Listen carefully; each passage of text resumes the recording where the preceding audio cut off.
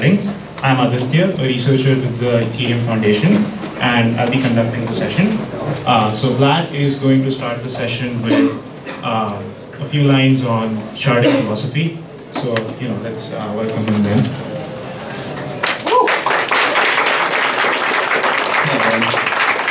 So I'm just here to set the scene a little bit for Aditya's talk on Sharding, and to kind of explain some of the basic philosophical difference between Sharding in CBC Casper research and Sharding in Ethereum 2.0 and most other Sharding protocols in the space.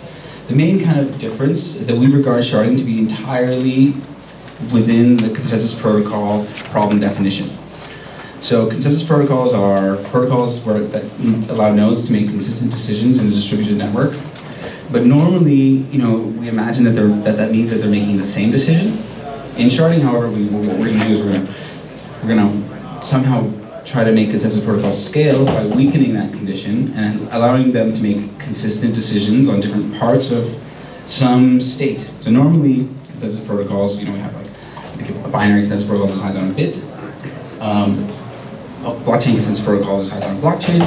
A sharding consensus protocol somehow decides on a sharded thing, which means something that is made of more than one part. So a binary consensus protocol fundamentally can't be sharded. It's just impossible to shard a binary consensus protocol because it's impossible to have decisions that are consistent on different values in a binary consensus protocol. And it's also impossible to get any scalability out of that because the information required to decide on a bit over here and decide on the same bit over there is the same information. Whereas what we need for scalability is for the information required, the protocol messages required to make a decision over here in this part of the state should be much less than the information required to make all of the decisions that the consensus protocol could make everywhere. And this is just not possible for a binary consensus protocol. So a sharding consensus protocol is a consensus protocol that has consensus on some big kind of state with different parts where the nodes that make decisions only need a relatively small amount of protocol messages, a relatively small amount of information to make only the decisions that they're interested in. So this kind of varies somewhat from the traditional or the more easy to grok sharding approach, where you have one consensus protocol that's not scalable, and then you have shards that kind of notarize into that consensus protocol, and that where we use that consensus protocol to kind of reason about somehow not quite native to the consensus protocol decisions that are hanging off of it. And so what Aditya is going to go through is a lot of stuff, but I think I'm going to feature a lot of conversation about the fork choice rule that is possible to use in this way by clients using a consensus protocol, where basically they'll be able to evaluate kind of part of the fork choice rule, only the part that's relevant to the decisions that they're interested in on the particular shards that they're interested in. And in the CBC Casper consensus protocol family, there's a separation, of the distributed systems considerations, and this thing called an estimator, which maps protocol states to consensus values. And this is kind of the place where the fork choice rule goes. The fork choice rule takes your current state and figures out one fork. It's not really the distributed systems component. And we'll spend most of today talking about the fork choice rule, which is going to fit inside this kind of consensus protocol, and which is a distributed system that provides consistent decisions on consensus values. In this case, we're going to be specifically providing decisions on little pieces of an overall very large consensus value. And so, in this way, we get scalability entirely inside the normal consensus protocol definition. Sharding for me, and philosophically, is about scaling consensus protocols, which are about making consistent decisions.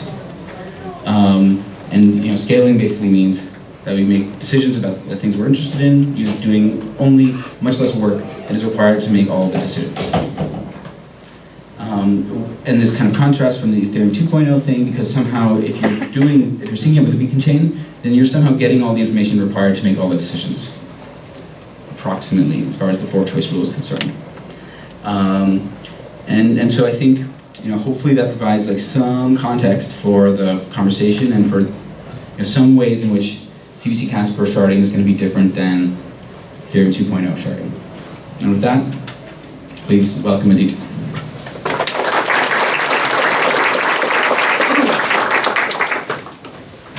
All right, so I think we should get through this presentation rather quickly. So they gave me 1.5 hours. I think the slide should be done in 40 minutes. So if you do have a question about the particular slide, please do stop me. But if it's something more general, I request that you wait till the end. So the outline goes something like this.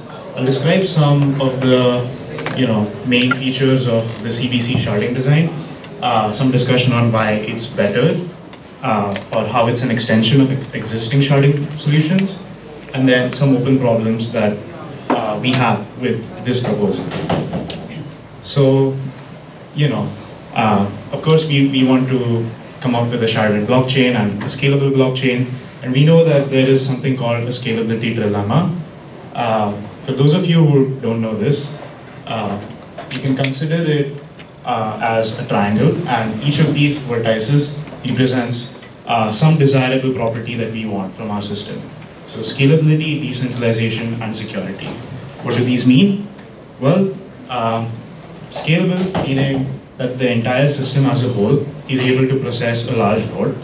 Decentralization meaning no single validator in this network or in this system is having to handle a load that corresponds to more than one shard or something like that. What this means is there is no requirement for a super node which processes all transactions everywhere, or some sort of weird assumption where there's a node which sees all messages or something like that. Because we want consumer hardware, hopefully, to run each of these validator nodes and not some mining farm somewhere in Asia. And secure meaning all shards enjoy the same level of security. So it shouldn't be the case that baking security in one shard is super easy, but then other shards are really secure and have great safety properties. And hopefully, as a desirable, we have that the security in each shard is as strong as consensus safety across all nodes for some good consensus protocol of our choosing. And so I'm going to assume that you guys are fairly familiar with the ETH2 proposal. I'll use that as a reference to help you understand the CBC sharding design. And so over here in this shard, in this sharded system, we have one beacon chain at the top and a number of shard chains that are a child of this beacon chain. In the CBC design, it looks a little bit like this. So it's structurally different. You have a shard tree that has a bigger depth. It can be an arbitrary shard tree of any depth of your choosing, and well, this is structurally fundamentally different than ETH2. So the main highlights of the CBC sharding design are going to be, with respect to the fork choice, not the consensus, are going to be the cross-shard messaging system and a hierarchical sharding design. So the main features of any sharding solution are determined by how cross-shard transactions get through. So it's fairly easy to come up with a sharded blockchain, which is in fact just independent chains running on their own and no kind of interaction between two chains. So for example, take Zilliqa. It's an early sharding solution which looks rather primitive now, where it runs in phases. So there's a sharded phase where shards process transactions that occur within themselves. And then you stop sharding, and there's a phase called process all transactions. So, this is just to highlight that the way you handle cross-shard transactions really determines the features of your sharding system. And well, hierarchical sharding is a different way to organize your shards. And as we'll see later, arguably, it allows for better modularization of the shard space. Right, so cross-shard messaging system. So let's look at what the workflow for Ethereum 2 is today. We have one parent chain, which is the beacon chain, and child C1 and child C2, which are both shards. And we are trying to get a message from C1 to C2. So the first thing that happens is some user in C1 produces a transaction in that shard. Then it goes into the beacon chain, and that's handled by the protocol, meaning that there's some cross-link committee that aggregates all the messages that are supposed to go to the beacon chain and puts it into the beacon chain. And the last part to happen is some user on C2 makes that chain aware of the existence of such a cross-chain transaction. And it refers the shard to the specific receipt on the parent. With the CBC cross-shard workflow, the first part is rather similar. User initiates a transaction on the first shard. The protocol handles the delivery of that message to the parent. But then this last part is quite different. And what we are aiming for is that the protocol itself handles the delivery of this cross-shard message from the parent to the other child. And what this really allows us to do is give the user an experience of a single transaction on one shard behaving as, or appearing as if it's a real cross-shard transaction, going from one shard to the other, without any additional input from the user. So let's look at this cross-shard system a little more deeper. So messages are going to be objects that contain the sender shard, the destination shard, the target block in the destination shard, and the blocks to live value. These last two things I'll describe in the next slide. And we also assume that blocks in shards are going to contain logs of messages that are sent and then received. So we maintain lists of what we have sent and what we have received. And so let's consider two shards, shard A and shard B. And shard A is sending a cross-shard message to shard B. So the message originates from here, meaning that it's in the sent log of this block in shard A. And the message says my target block in shard B is this. So the target block tells you the starting point from which the other shard can receive your message. And the blocks to live value is something like this. So here the blocks to live value is 2. What it means is this message can be received in the other shard, starting from this block up to 2 blocks later, if the blocks to live value is 2. This is kind of puts a restriction on where the message can be received in the destination shard. And we really want to preserve, we really want to make this sending and receiving of messages quite consistent across shards. So we have an atomicity condition, which says that a message that appears in the a message should appear in the sent log in the sender shard, and eventually the received log in the recipient shard. Oops. And so a message should appear in the sent log of the sender shard, and eventually the received log of the recipient shard, or it should appear nowhere at all. So it's either sent and delivered, or it's not sent at all. Oops. You just hold that. Are you starting a drum band? Well, I guess that could work. Okay, so if we analyze this condition more closely, it means that we want a liveness property which says messages sent but not received are eventually received. And the safety property is that only messages that are sent are going to be received. So we don't want it to be the case that some shard receives a message that no other shard has sent. Something like message appearing out of nowhere that no one initiates. And we actually enforce this atomicity condition using the 4 choice rules of the shards. And it's also dependent on what the shard hierarchy is. So, yeah. I just want to mention that this safety condition is at finality. So it could be that in the 4 choice rule at a particular moment, it could be sent but not received, but it'll never be finalized that it was sent and not received. So you'll never have an atomicity violation be final, even though there could be a moment in the 4 choice rule while it's making some changes where there is an atomicity violation. Sure, hence the eventually.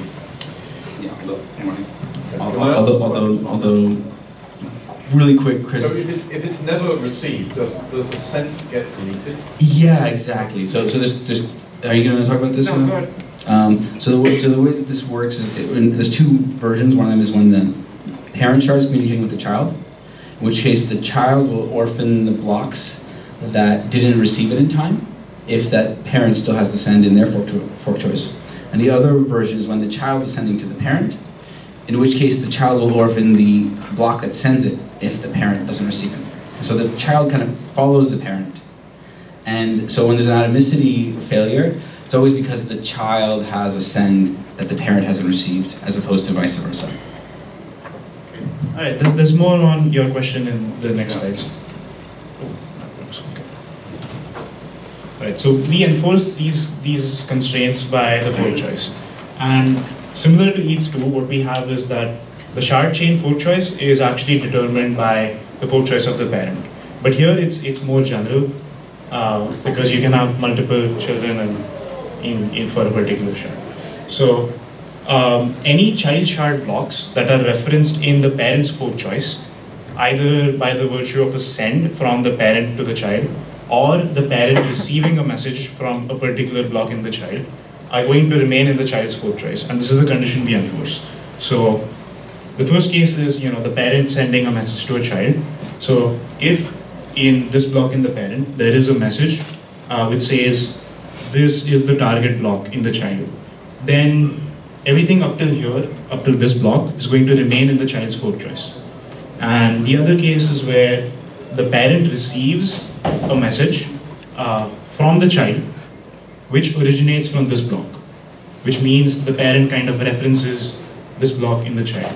So we enforce the condition that the child fork choice always includes this block.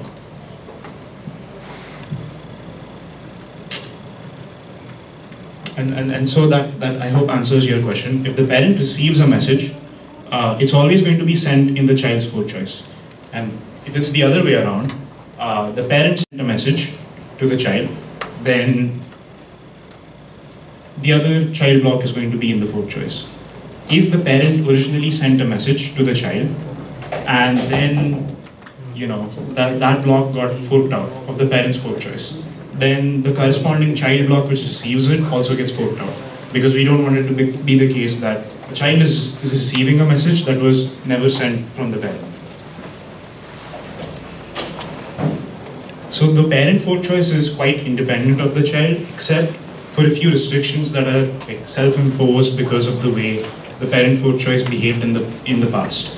So for example, you can't have the parent, let's say in the past, sending to one fork of the child and then later receiving from another fork of the child. Because here, with this first message, the parent instructs the child to always keep this block in its fork choice.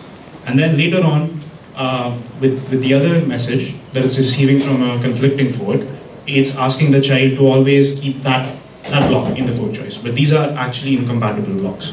So those are restrictions on the parent fork choice that we impose.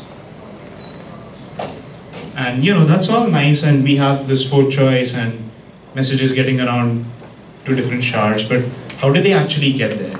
Well, it's not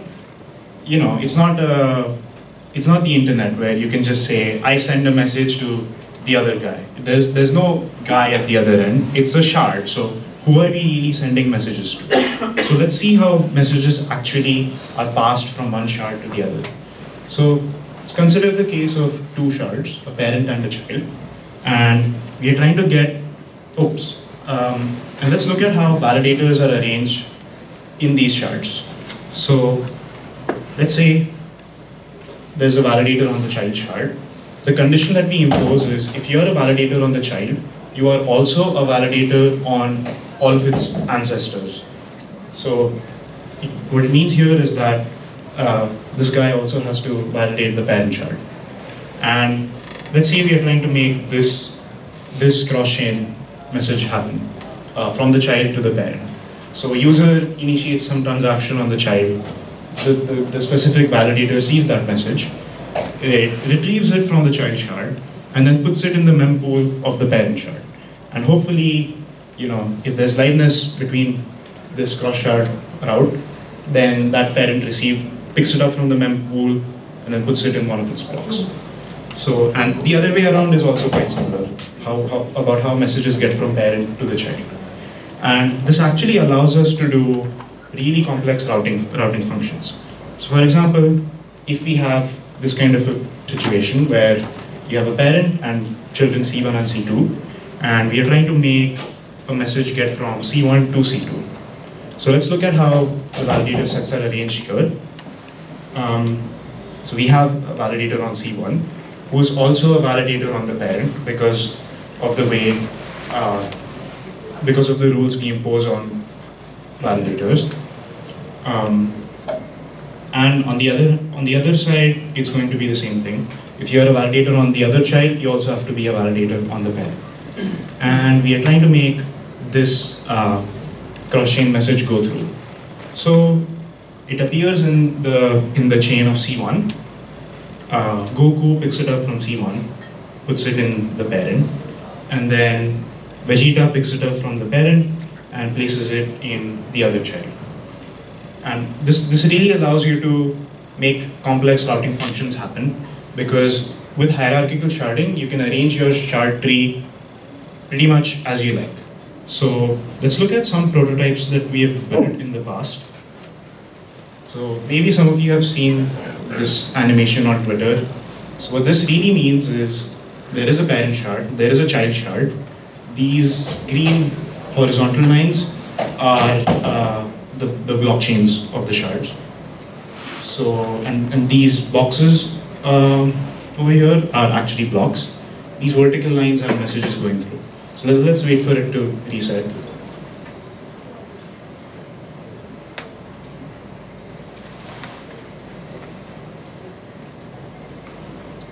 Right, so you can see messages getting from the child to the parent, and well, if you look closely, then it also orphans messages that were once sent but never received, or once received by the child but then got forked out from the parent, and so on.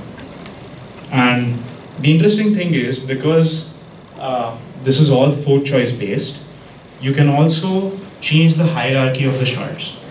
So here's an example where shard 0 and shard 1 are actually switching their parent-child relation.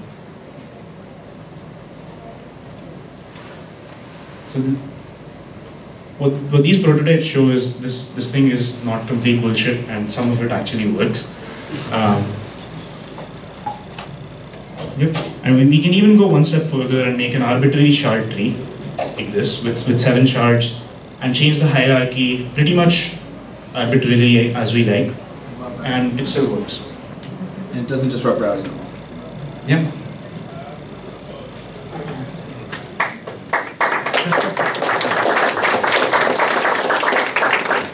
And if you want to find out more about this cross-shard messaging system, there's a neat research post named cross-shard messaging system that you can read. And now let's take a look at hierarchical sharding and what advantages it has. There's also on the GitHub/CBC-Casper proof of concepts implemented. So you can also, if you have a lot of will to read software, take a look at that. It's not that bad. I think it should be okay to read if you like reading software.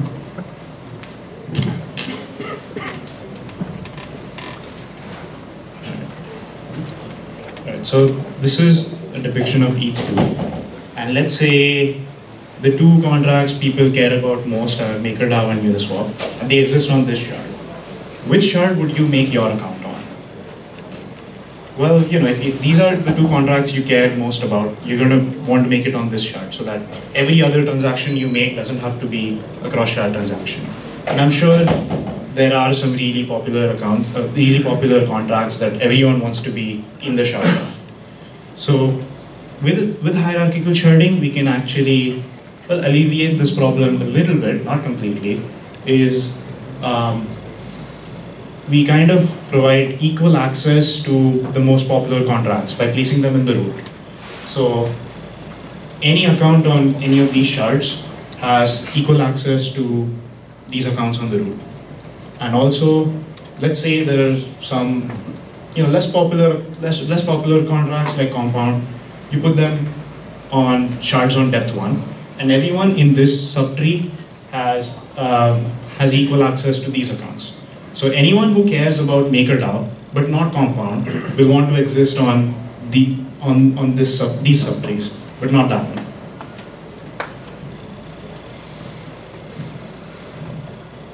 And so this kind of depicts how you can modularize your shard space better. So open problems in this design. Well, I think the biggest concern is the message load that is put on the root shard, because most of these cross-chain messages are going to have to be routed through the root, which means that the validators on the root shard, which is everyone, has to process these.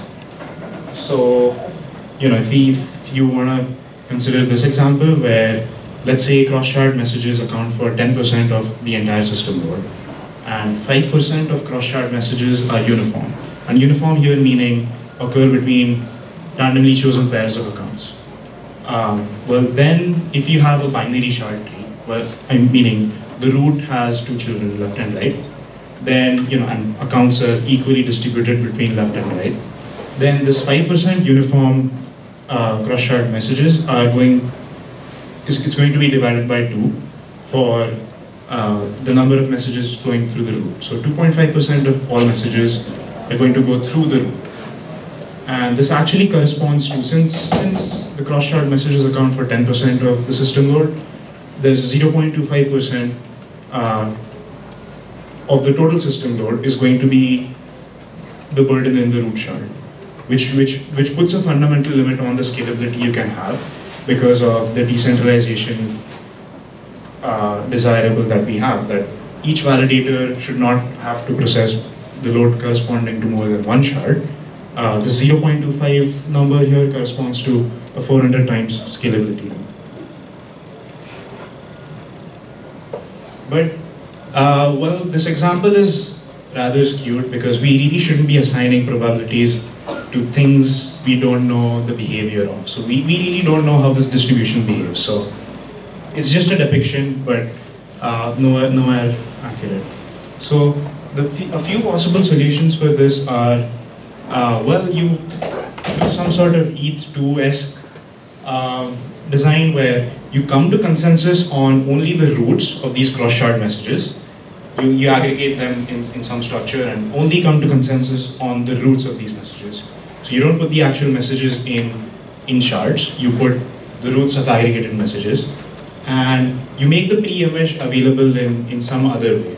So you can put it on some chain like Lazy Ledger, which means that everyone downloads all of the data, or everyone downloads the parts of data that they are interested in, but not everything. So that kind of reduces the load on consensus. Or we can come up with some sort of data availability games to make messages sent by one shard available in another shard, without putting it in their bed. Well, the other problem is load balancing across shards. So as I mentioned earlier, hierarchical sharding allows you to modularize your shard space better.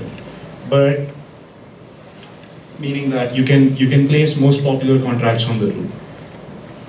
But then how do we decide which are the most popular contracts?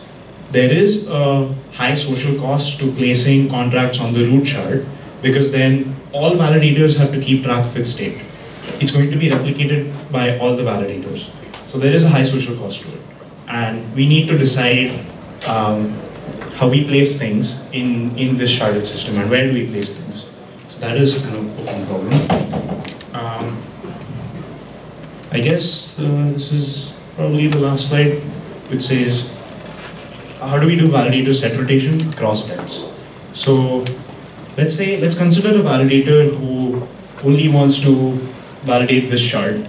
So the guy only has to keep a track of the shard at depth 1 and the parent. So you have to validate 2 shards, and you can get away with having some small hardware. Maybe you don't need industry grade hardware for it. But for someone who wants to validate this left path, that guy is going to have to keep a track of 3 shards, and maybe it takes industry level hardware to do that. So we need to maintain different classes of validators in our validator set that correspond to different hardware. And we need to come up with a way to do validator set rotation across it. One of the solutions to do this is you have a static complete binary tree of a certain fixed depth to do this, and you just assign validators to leaves, but it takes away the dynamic shard tree structuring that you can do.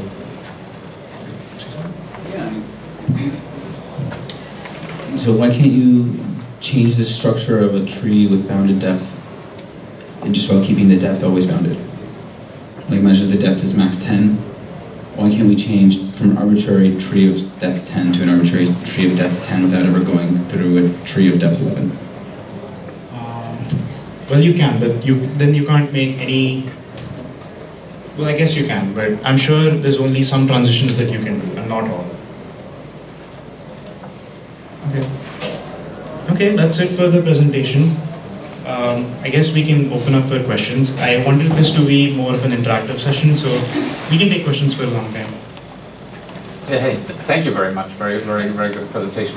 I wanted to ask, in that example of the MakerDAO contract being in the root, like let's assume that's really popular, but isn't like the maximum throughput of that MakerDAO contract in terms of the transactions still limited to the capacity of a single shard? Like how is the MakerDAO ever be able to do more transactions than that, or is that not possible? Yeah, that's true. That seems fine though, because, well, let's say you only put the most popular contracts on the root shard. So there is no other load that the root shard has to bear, right? I think F2 would have the same problem though. You'd have, if you wanted to run MakerDAO transactions in parallel, you need to spin up 2 different contracts and let them run together. The question is, sure, you could shard that contract as well if you want. You'd have to do it like, you'd probably make 2 of them, right? Yeah, you make as many as you want. Level. Yeah. So if you're bounded by, let's say, TPS, and you can shard that contract fairly easily, you just have multiple copies of that for each shard subtree or something. Yeah, okay. That sounds a bit like a recursive problem, right? Because MakerDAO itself tries to keep balances and consensus. So right, if you shard it, then you need to have the consensus, like you shard it again or something. It doesn't seem like I think you might run into the problem where if you want to have a single ledger parallelizing it, it's like you want to have like one balance, so you can parallelize it. I mean, I just wanted to check that I understood. I mean, with this construction, basically, MakerDAO just has the capacity of one shard, right? That's it. Yeah, that's correct. Okay. But in any sharded system, any single smart contract existing on one shard has the scalability limit of that shard. Okay. I mean, that's a fundamental issue in all sharded systems. Sure. Okay. Yeah, go ahead. So, my understanding was that the cross-shard messages are asynchronous, right? Well, asynchronous in what sense? With respect to the fork choice, no. But I guess like I guess what I'm wondering is like if I was to run like I have my smart contract and it wants to interact with MakerDAO. If I'm in the same shard as MakerDAO, can I do sort of like a asynchronous, call in the same transaction? So this makes no claims about how the execution layer is going to be. I'm not sure if you can compose smart contracts using these cross-shard transactions or not. Right. So I'm not sure how the execution layer plays with this. Okay, we have had some proof of concepts with this for asynchronous calls. Something like you just send out a function, you just call a function on the other shard that you don't ever expect to hear back from. Right. That's something you can definitely do. But I'm not sure how you handle it if you expect it to return some value to you or execute some function and get you back the result or something like that. So the thing that this architecture provides is the cross-shard messaging. It doesn't say exactly like what the semantics of the virtual machine will be. And like, for example, we send a call. Is your smart contract going to be frozen, or can anything re-enter but then it'll continue after like as if concurrency works like reentrancy today. or whether like the smart contract will just kind of be frozen and wait for the transaction to be over. Like all of these things are implementable in the same communication model from the point of view of the sharding, even though from the point of view of the smart contracts, the communication model will be quite different. And so I think and hope that we'll explore different models for smart contract communication, see what people like, and try to support many of them because it shouldn't make a difference to the sharding architecture. At least not at the level of the fork choice rule. Yeah, go ahead. So how do you decide on the topology of the tree? Like who is deciding on that? Well, I'm not sure. I am. the load balancer decides. I mean, the load balancer needs to figure out what should go where in order to maximize the throughput and minimize the overhead of the system. Some things need to be closer to each other because they communicate more often. Some things be less often and should be further away from each other.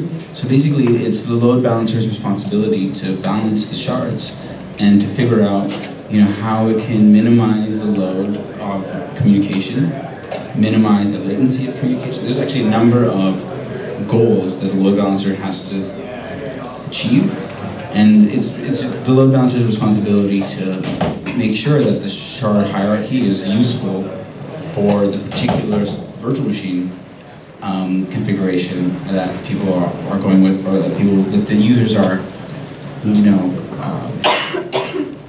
I don't know what the word is, the behavior that users are creating through their aggregate activity.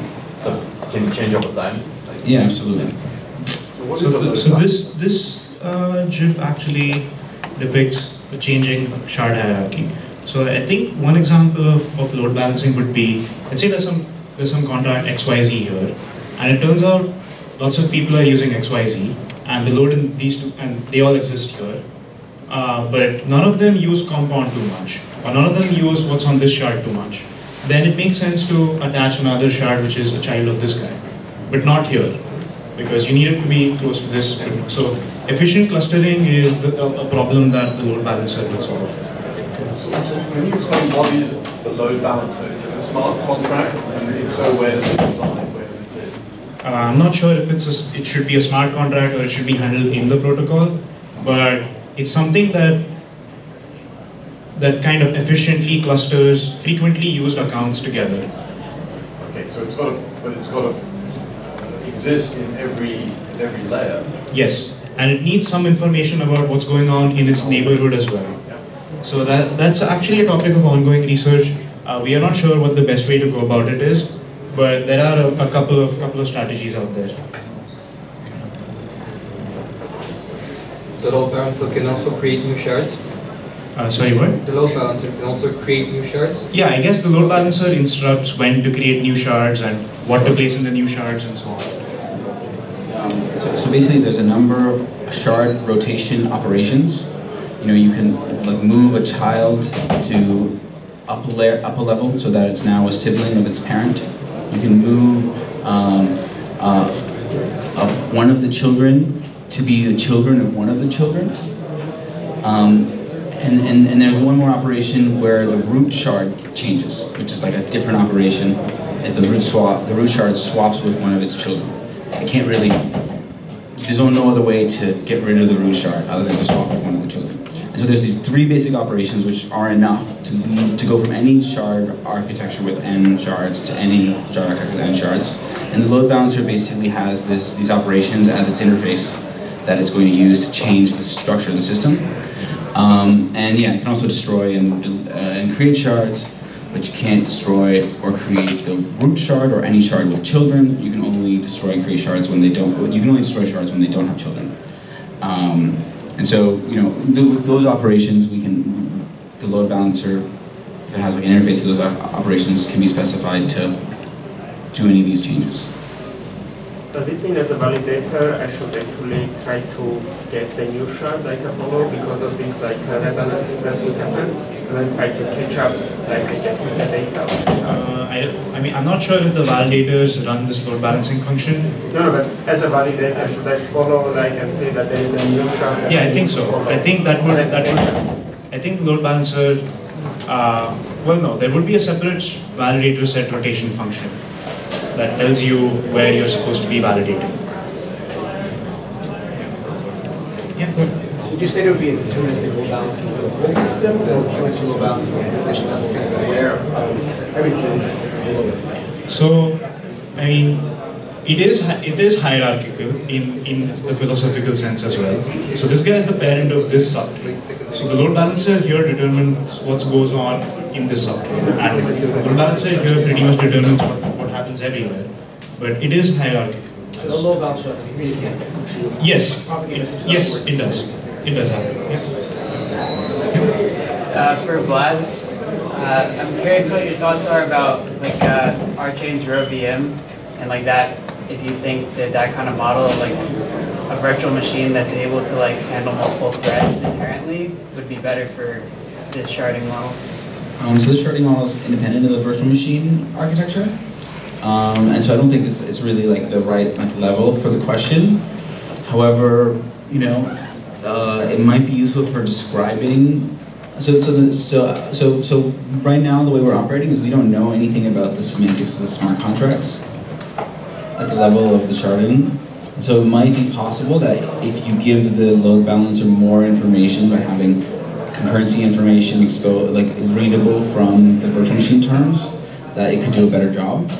But at this level of the specification, we're not looking inside the smart contracts at all, and so it's not going to do anything. And if you wanted to look inside the smart contracts to do just the load balancing, I mean, that would be really cool if you have an edge, if you get an edge from that. But I can't tell just a priori right now. So you said you have a block. I forget what you call it. Block to leave or when a message.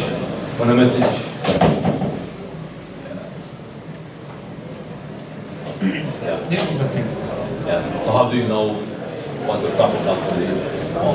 Well, you look at what the. It's just something you have to determine. It's like what the gas limit should be. But there should be a limit. Oh, there should be a limit. If you put that as infinity, what it means is your blocks can be received. So the reason to have this is that, let's say a child sends a message to its parent, and the blocks to live value is 2, and the parent chain progresses beyond this. Then you know that that message will never be received, right? And then you fork that child out. You fork that block out in the child. If you set that value too high, then you're in an indeterministic state for too long. So you don't want it to be too high, and you don't want it to be too low because maybe the mempool doesn't process transactions that fast. But the validator of A doesn't know anything about child A. Doesn't know. No, so this is a child and this is a parent. Child validators are also validators on the parent. So they have a lot of information this way. And for parent to child, it's actually authoritative. The parent says you have to receive this message, then the child has to receive a message. If, this is the parent shard, and let's say this was the latest block in the child, and blocks to live is 2, then if this block does not receive the parent message, it's invalid. It is authoritative that if a parent tells you to receive a message, you must receive it by its block to live value. So that means you must create a block by then that receives it. Otherwise, the block is just invalid. What are the performance trade-offs with increasing the frequency and rebalancing? Understood or otherwise? I think there's an overhead to the load balancing function in general, because you have to figure out what the current behavior of the network is. Assuming load balancing is instance. Sorry, so assuming. So you mean just reorganizing the shard tree? Yes. I think validator sets have to be reorganized, because if you're shifting it to a different depth, then you need validators of a different class who have hardware that can validate shards at depth 4 instead of depth 3. Or otherwise you're limited to reorganizations of putting one shard into another place of the same depth. So definitely some trade-offs there, but I don't think we have thought about them yet.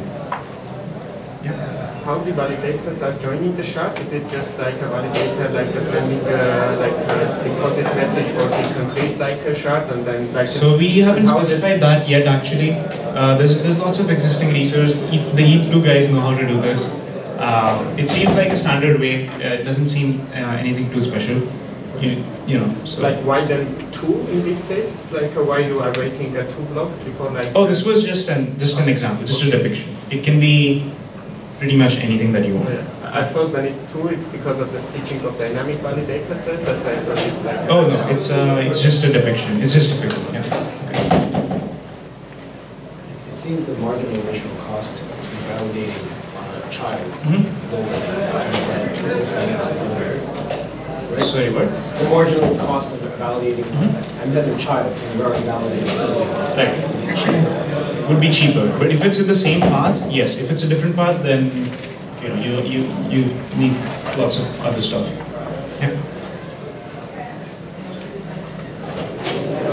A bit related to my earlier question, but when I understand the load balancing correctly, basically the one who's most popular is like the guy who's getting most messages, right? Yes. In some sense as well. So he's going to move up into the root, yes. Or higher and higher. Yeah. But aren't you then, because like the higher you are, the more children you have, right? Yes. So this guy is going to like receive tons of messages, right? Orders of magnitude with every step. But I think the number of messages you receive doesn't depend on where you are in the shard tree. It's just a virtue of what your smart contract is. Yeah, but also routing out the messages. You're also routing, right? For different. Yeah. So you are receiving more if you're up. Yeah. If you're up, you're skipping less actually, because you go up only if so.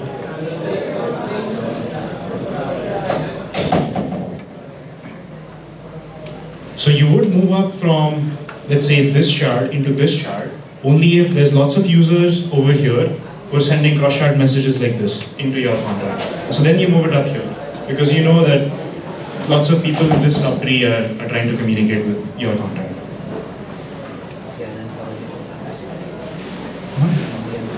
To what extent do you find ERC-20 amenable or constraining to this model in terms of keeping balances?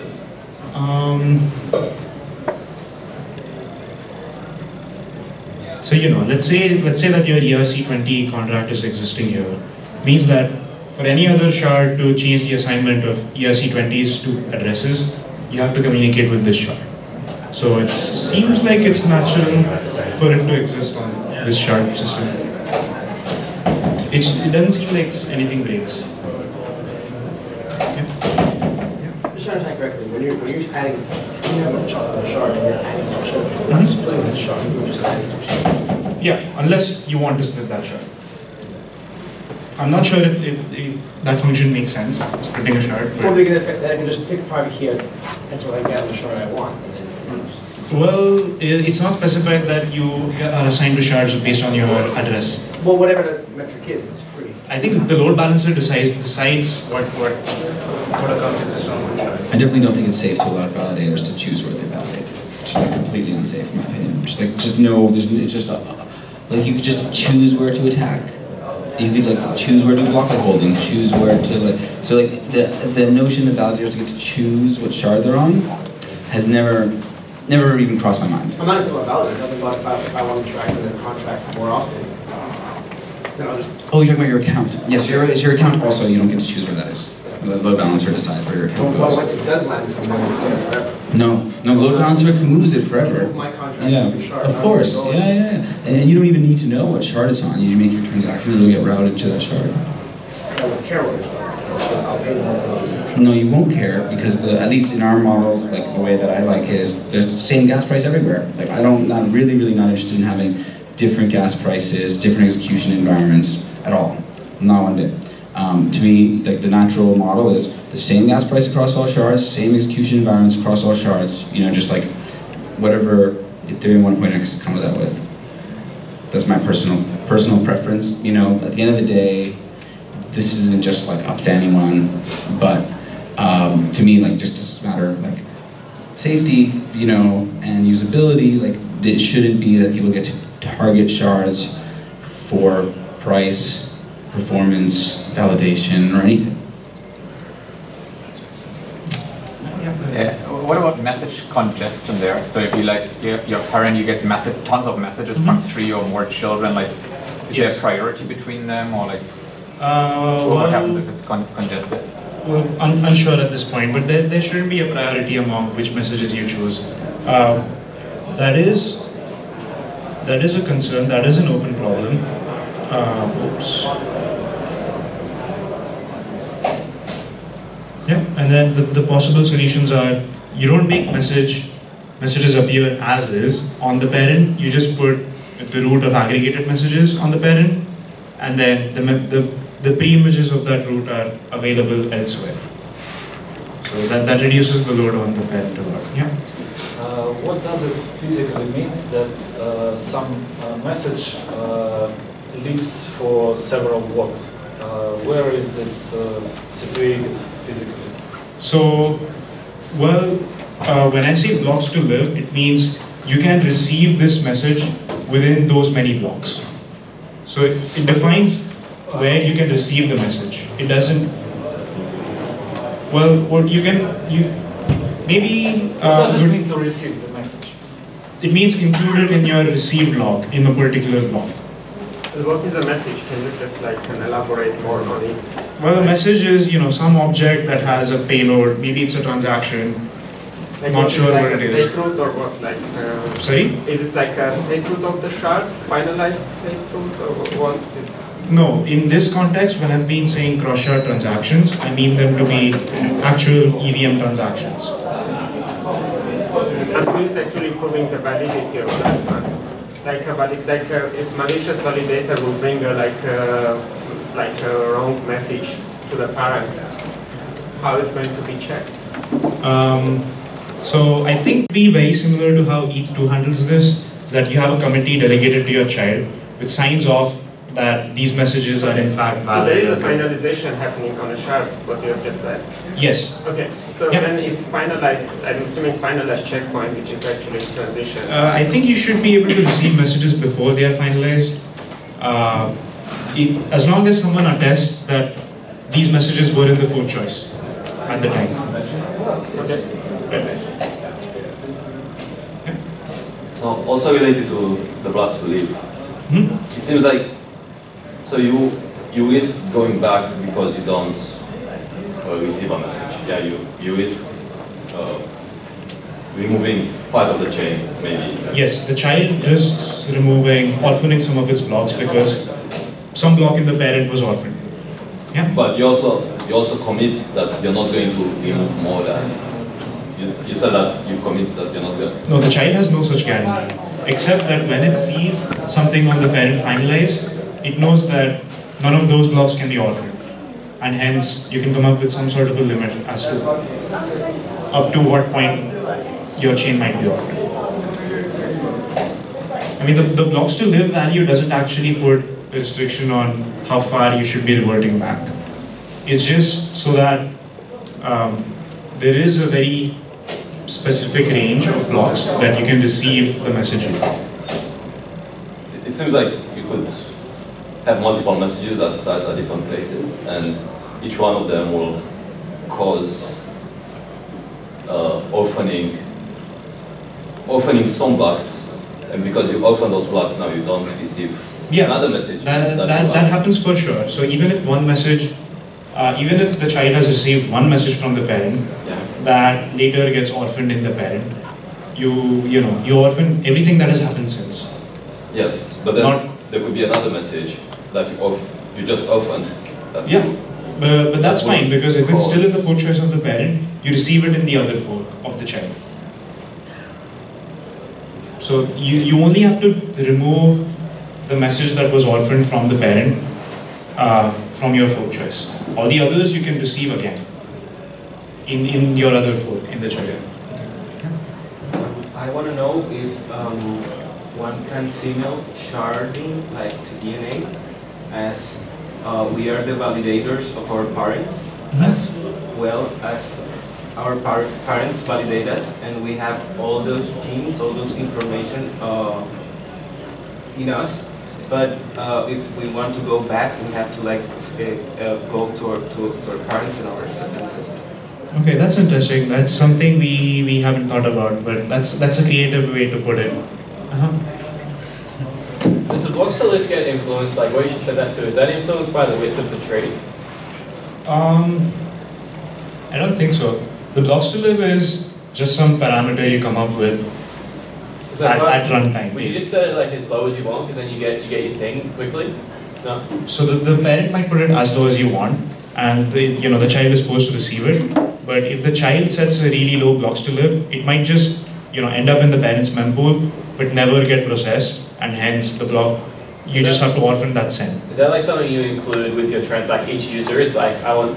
Yeah, with each message, it specifies a target block on the blocks to live. I mean, it's like in an F transfer, everyone chooses their own amount. Does everyone choose their own blocks to live? Or their clients choose it for them by looking at the current state of the network. I'm not sure. I would say that this is not specified at the moment. In our proof of concepts, we just use the constant time to live. I don't think that I feel super duper 100% comfortable saying that your smart contract will just be able to choose the time to live for its message, because that could potentially increase the overhead of the solution. However, it's definitely not a function of the width of the tree, because the time to live only has to do with the amount of blocks that you have to be received by your parent or child. So only has to do with the immediate neighbors. So if you have a wide tree and so you have 2N hops or whatever to go to the destination and back, so, it's going to take 2N times time to live, in some way latency to do that, because for every hop you have the time to live. Yeah, so is it like for each, it makes one hop kind of per block? Is that the idea? I mean, you might take a few blocks to be received, but basically the idea is that we do optimistic execution of cross-shard transactions, and if everything goes well in the normal case, it all gets executed and finalized. And if it doesn't, things can be orphaned and reverted. And so when you ask, and the time to live, if it's 5, I mean, it could take 5 blocks to get in, and this is not measured in the sending shard, but in the receiving shard. So I don't know if it's really meaningful for the sender, if it gets in 1 block necessarily, because they're not going to get a message back for a while. So no matter what, it's not like they're going to get it back in a block.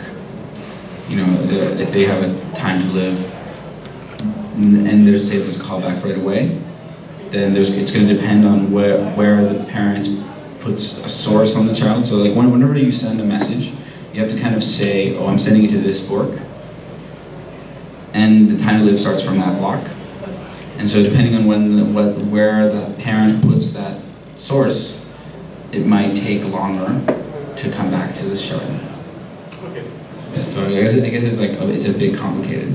And there's the range of times that it could take for a message to get back is much bigger the more hops you have to do. When you transition a message to the root, is it stored in a shard? It appears in every shard in the path. So it's stored in a smart contract? No, it's stored in the block that receives it. Each block has a log of messages that it sent and received. So just like you include transactions that happen in this block, you also include these sent and received messages. So does it mean that in each stage that I need to finalize the checkpoint to be able to move it a forward? Or no, so you don't have to wait till finality. If it appears in your parent's fork choice, let's say, if there's a block in your parent fork choice that sends you a message, then you can receive it. You don't have to wait for finality. But you entangle the fork choices, right? You entangle fork choices, yes.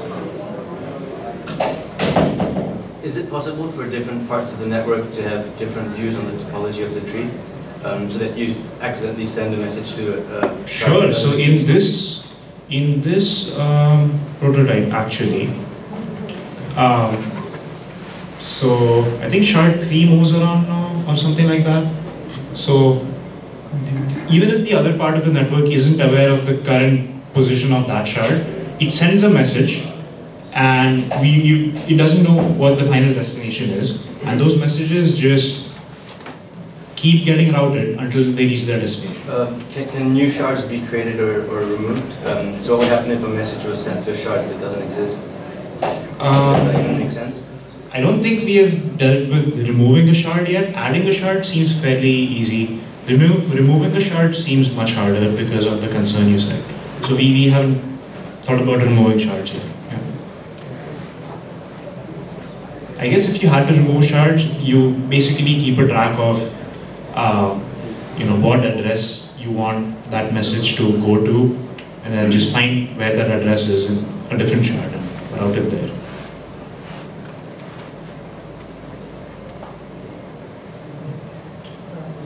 The underlying, if you know, mathematical model is you have a formal structure that represents the semantics. So for this fourth choice loop, we have a paper. So we have a CBC draft paper that came out last Devcon, and in the example section we have a formal definition of this sharding system. So it describes the four choices and the consensus protocol in formal logic. But that's syntax. Oh, I'm not sure what that means. So like, for instance, what you're describing and some of the problems that arise, this could be a wild guess, but it seems to me that you may be able to model this as a sheaf, basically, a sheaf topos. And basically things like removing a shard are difficult because of the condition of the topos fails. And things like messages and recomposing shards and whatever are basically natural transformations between these sheaves. I know it's like complicated mathematics, but it feels to me that if you find a formal structure in which you can translate what you're trying to do, you find a formal structure that models faithfully what you're trying to do, then answering some of these questions just becomes akin to compute some stuff from those structures which are deeply understood, like homology. That's interesting, and I think we'd love to know more about the ideas that you have. Okay. But even if we don't have those particular ideas, we do use formal methods in all of this from like the very, very start. And so even if we're using unsophisticated tools, and we have to do a lot more work, we still at least hope to get the kinds of guarantees that maybe you hope to get from formal methods. Yeah, but what I was trying to say is that when you do formal methods, you can look at them as, let's say, operational semantics perspective. So you're saying, okay, I'm formally implementing this, so I'm sure that whatever I specified works, or you can do it denotationally. And in that case, you are not really looking at formal methods for implementation, but to prove general properties about your system, which are global. It's probably not useful from a practical point of view, but it's useful if you want to answer some conjectures. That's what I'm trying to say. Sorry, so denotational semantics and what's the other one? Operational. Operational. Can you define these terms for us? Yeah, so operational is just like you have, let's say, an algorithm, and basically you want to model how a machine executes that algorithm. So you basically model formally what happens step by step at a very low level. And when you basically doing things in this way, you can be sure that everything gets executed exactly as you specified it. But obviously this doesn't say a lot about the global behavior of the specification. While the denotational semantics is like saying, for instance, what I'm trying to do defines a precise algebraic object. And then you can prove theorems using algebra. So if you say, this is not the case clearly, but that this algorithm is actually giving you the definition of a group, and then you find out that a property like finality, say, means that this given subgroup in the group is normal, then you can just prove that that subgroup is normal in the group. And that's what the denotational method tells you. And it tells you nothing about how faithfully you are going to implement. It's telling you something about the properties of the algorithm, and maybe that will be useful. So is a type, so in the type is formula, interpretation and denotational? There are links between denotational and operational, but if I understood correctly, what you were saying is it's very rare to have this, like to have a way to go from denotational and operational.